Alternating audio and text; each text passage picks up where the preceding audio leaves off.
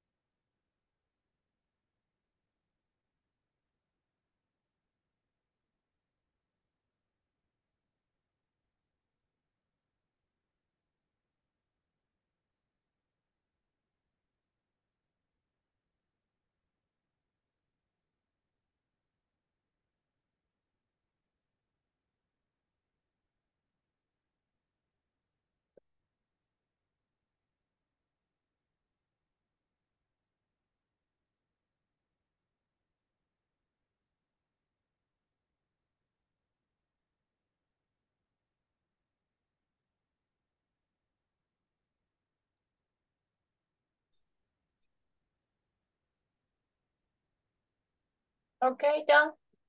We Yeah. continue with our lesson. Okay. Now, the next question here.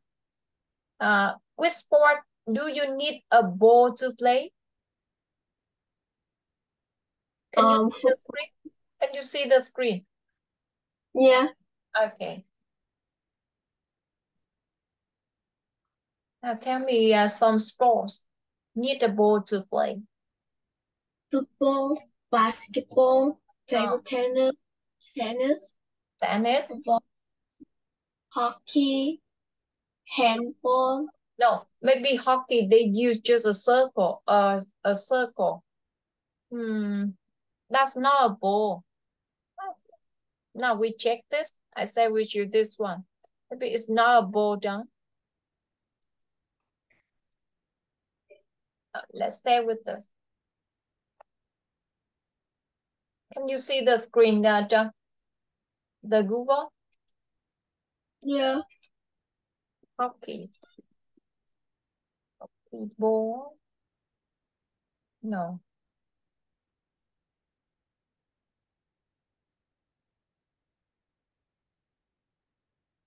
Cái đó người ta sẽ gọi là gì nhỉ? Nào, let's check it.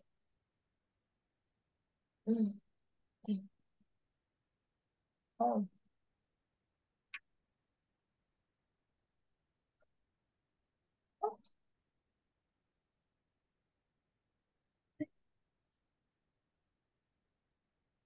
hockey ball, no. Ball hockey.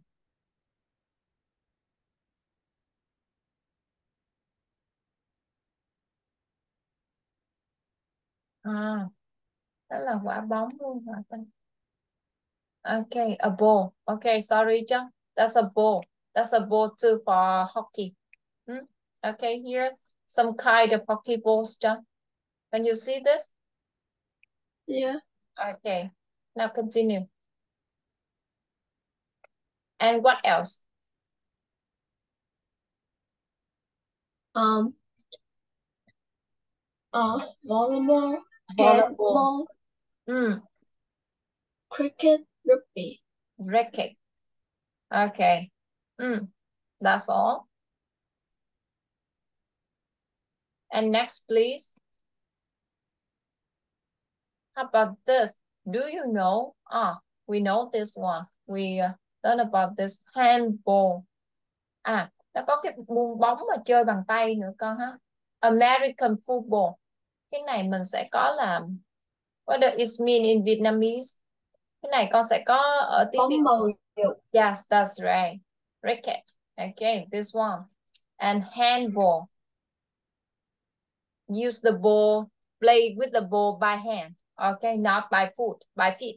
Okay, and rugby. The same with this one. Hai cái này á, có giống nhau không Trân ha? American football and rugby. I don't know. Now check this. Let's see.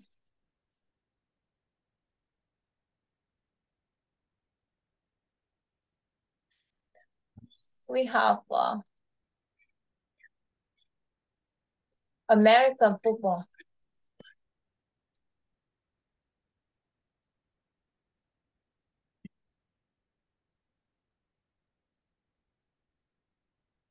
The same.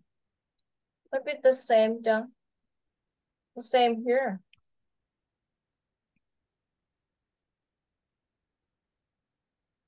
American football, they call. Đây, con sẽ có cái bóng bầu dục Mỹ nè. And how about rugby? Rugby.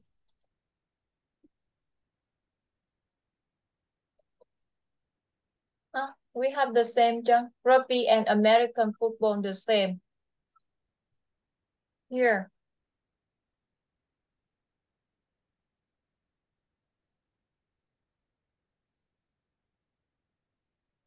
And how about this?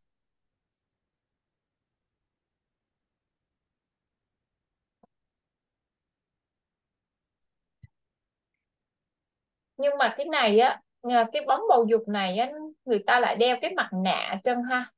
Đây nè con. Nhưng mà cái môn kia đâu có đeo mặt nạ đâu. Hiểu chưa? Mình sẽ đổi cái mũ chứ. Helmet ha. We need a helmet when we play American football. Okay, but we don't need to wear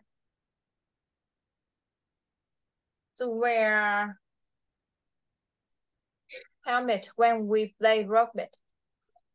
Rugby. Ha. Cái môn này mình đâu có cần mình đâu có cần phải đội mũ con ha. Okay, that is the difference between American football and rugby. Okay,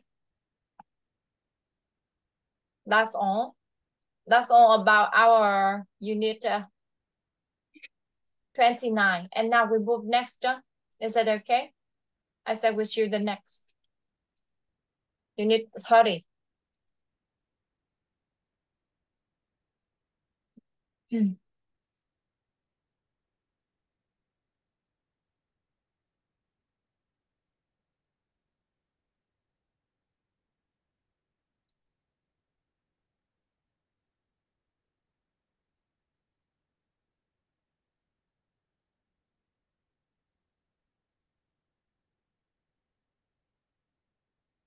Okay, this one.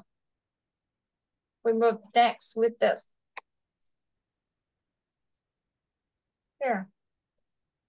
Unit 30, summer and winter sports. Okay, done.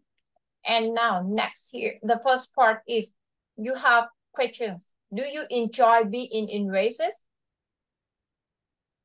You have No, I 9. don't. Okay, and can you ride a bike? Yes, I can. Okay, but you don't like enjoying the races. Okay. Oh, how about can you swim, John? Can you swim? Yes, I can. Okay, and can you run fast, really fast? No. No. Okay. And next, ride a bike. It means cycle. Con có một cái từ để mà chỉ cho cái hành động lái xe đạp đây. Con sẽ có từ cycle. Okay. Cycle. It means ride a bike. Now continue. Cyclist. A person who rides a bicycle. Cyclist. Cyclist. Oh. Too small. Here chưa? Cyclist. Con sẽ có là vận động viên lái xe đạp hay người lái xe đạp thì mình sẽ gọi là cyclist. And next, part A, which person won the bike race?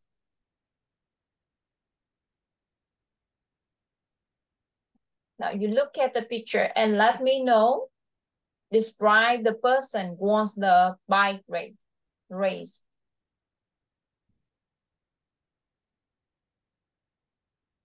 Which one?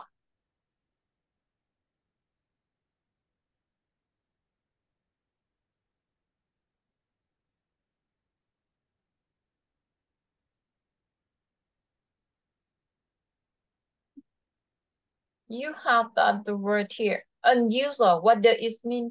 Unusual. Lấp lánh.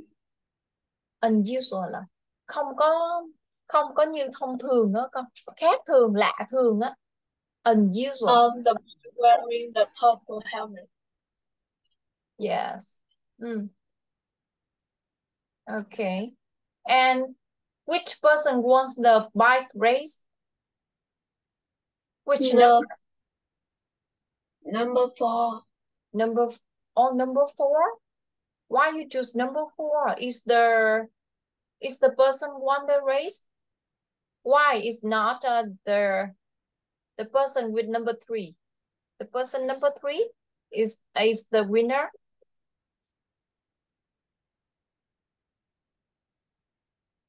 Con sẽ có cái câu hỏi ở đây này Trân. Ai là cái người chiến thắng cái cuộc đua này chứ? Okay.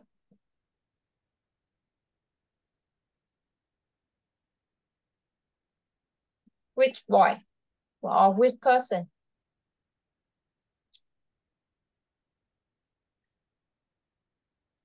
Which person chứ? The boy wearing purple helmet. For helmet. Why you choose that? Why you say that? Why you say he's green? I see he behind these people, the other people.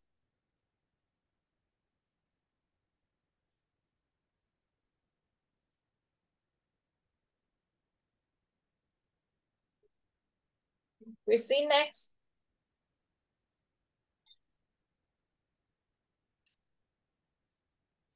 These 5 people are on the racing bikes. They are cycling very fast because they are in a cycling race.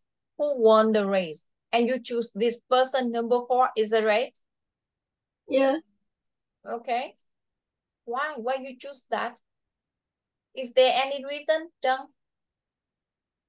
there is some people talk that the person who won wore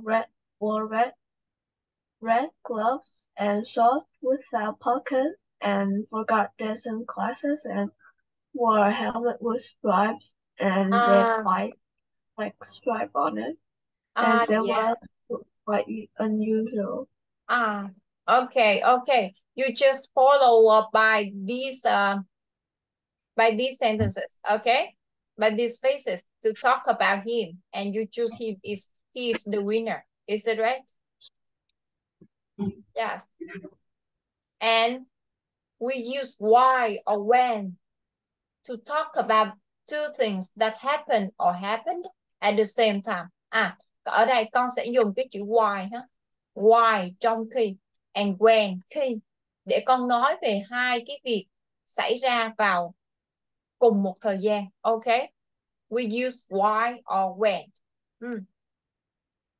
Do you understand this, Trân?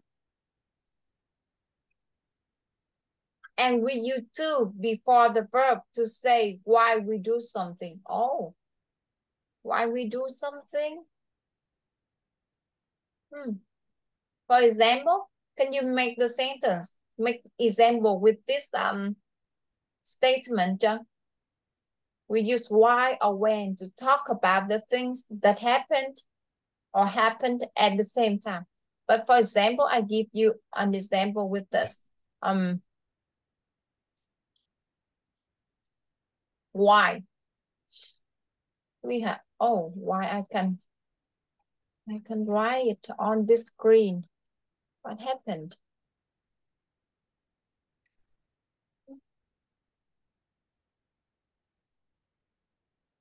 Please see it in the chat board. Here, Trân. Example. Remember something. Why? You have why. No.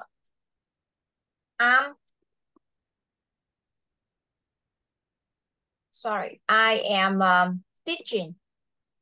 Why? You are learning. Okay.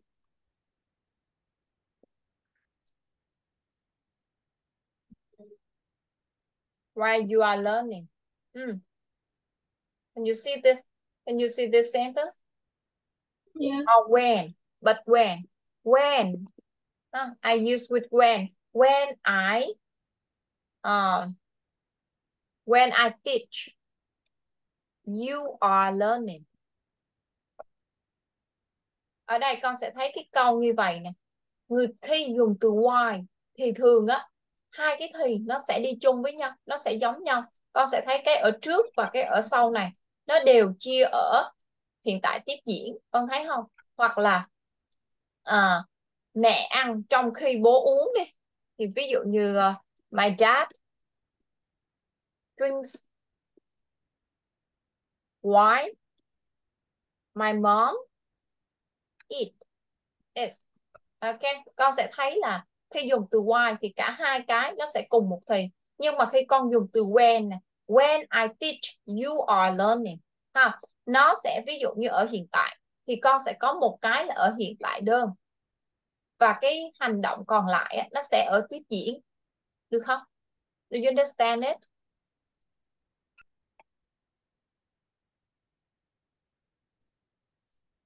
Do you understand it? No.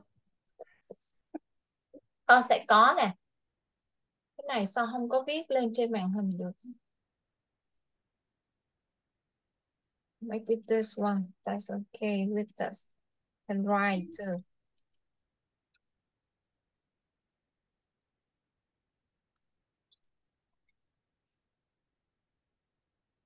Can you see the board? Yeah.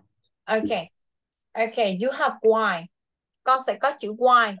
Nó sẽ có nghĩa là, chữ này có nghĩa là why is mean trong khi. Thì con sẽ có nè. I am teaching. Why you are learning. Ok. Con sẽ thấy ở đây là cái ở đằng sau này hai cái hành động. Nhưng mà cái hành động nào á con cũng sẽ chia cùng một thì hết. Đúng không? Yeah. For example, another. My dad.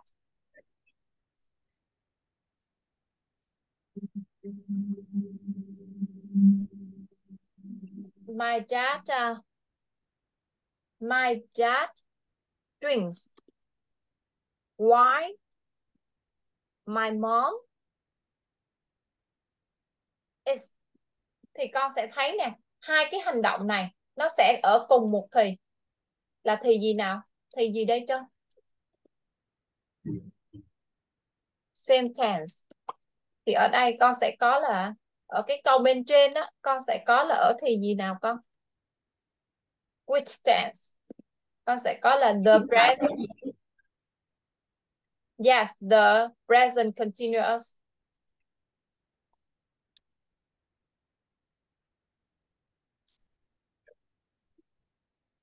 The present continuous. How about the number 2? You have the same tense. It's in the simple past. Sorry, simple present. Okay.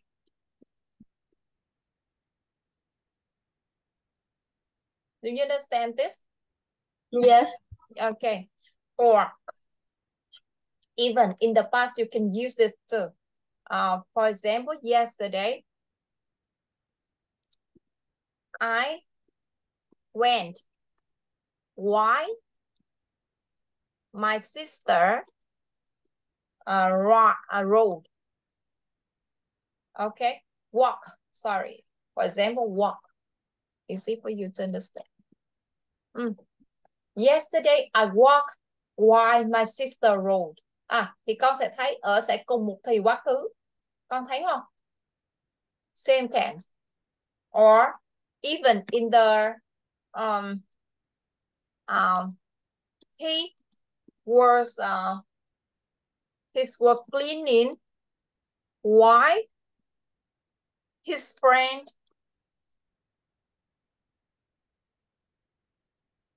was cooking. Thì con sẽ thấy ở đây nó cũng sẽ cùng một thì quá khứ tiếp diễn đúng không? The past continuous. Con hiểu chưa? Cái đó là cách khi con dùng với từ why thì con cần nó là cùng một thì. Same tense. Okay, Trân? Do you understand it? Yeah. Okay. But when you use where. Nhưng mà khi con dùng với từ where. How about where? You have. Sorry, when. Có nghĩa là khi. Từ này sẽ có nghĩa là khi thôi. Thì con sẽ có là một cái. Ví dụ như là when I come. Con có thể làm là when I come. He is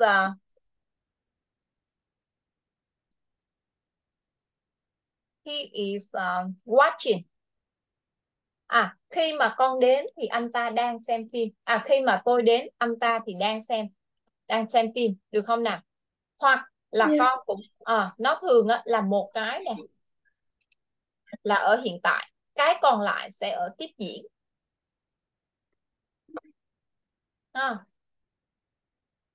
Con hiểu không? Hoặc là when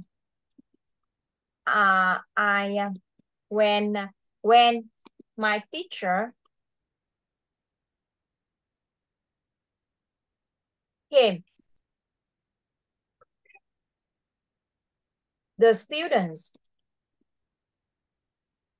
were doing their homework. Ok, con sẽ thấy có một cái ở quá khứ và cái còn lại sẽ ở quá khứ tiếp diễn. Ok, do you understand it? Yes. Con sẽ thấy là từ when thì không có cần thì có một cái thì nó sẽ là một cái, hai cái thì nó sẽ khác nhau, nhưng mà với từ why thì thường là hai thì nó sẽ giống nhau. Ok chứ? Yeah. Okay, that's Yeah. all, and maybe we out of time. We can stop here and we will continue tomorrow. Do you have any question, John? No. Okay, I will send you the homework. If you don't have any question, we stop here and we will continue next time, tomorrow at 9:30. Is it Yeah, okay, yeah. John? Yeah, Yes. okay. Bye bye, John. Bye, teacher. Bye bye.